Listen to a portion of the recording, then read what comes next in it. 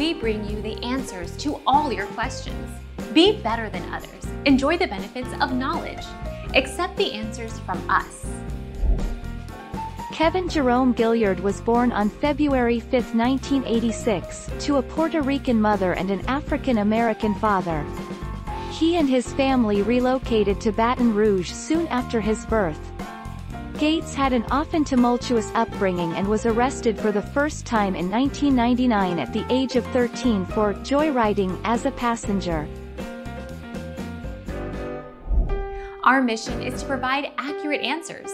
We think without knowledge, it is impossible to live a balanced life. Be competent, be skillful.